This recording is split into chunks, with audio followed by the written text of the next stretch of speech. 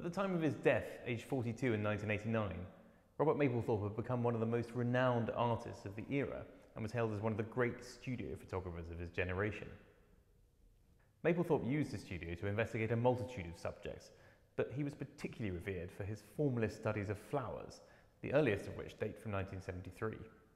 Mapplethorpe preferred flowers with architectural shapes and perfectly defined forms. His aim was to transcend the object and come to a point where the composition and lighting reach perfection.